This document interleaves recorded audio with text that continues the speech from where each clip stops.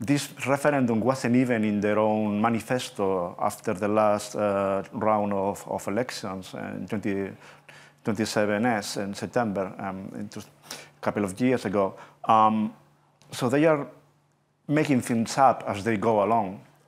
This obviously doesn't do any good for the credibility of their own project, but also is creating cynicism among the population. So what will you do, Santiago? Will you stay home on October 1st if this vote happens, or will you go and vote no? Yes, yes.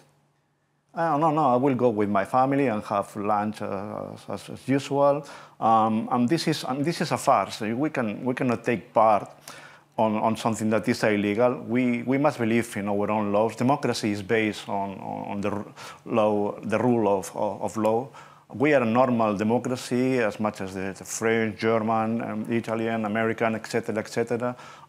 We need to believe in that. We cannot just play along half of the population with some kind of very blurry scope that is only achieving to polarize society and breaking down solidarity and creating problems of their own. They have put themselves on a corner. I don't think that is ethically correct to take part on something that is illegal and also that doesn't take into account more than half of the population.